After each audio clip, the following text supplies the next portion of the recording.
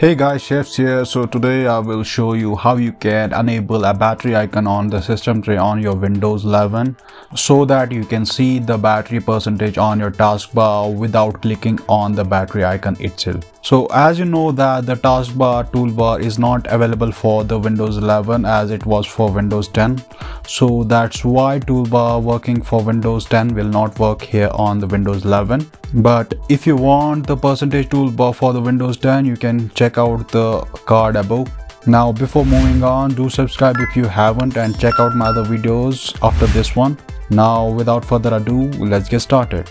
So today I will show you two apps. Both of these apps are under 2 MB and these will show the battery percentage. You can use either one of these. So the first one is battery percentage pure battery add-on. You can download it from the Microsoft Store and install it. Now when you open it, after you will see an icon on the system tray, just drag it out and now you will see the battery percentage all the time without clicking on the battery icon itself. Now you can also customize the icon. You just have to right click on it and click on add-on settings.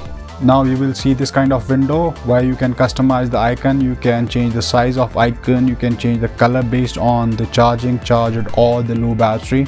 So if you want to change the font of the icon so that it can match with the date and time of the taskbar, you can, but not in this app. This app does not allow you that.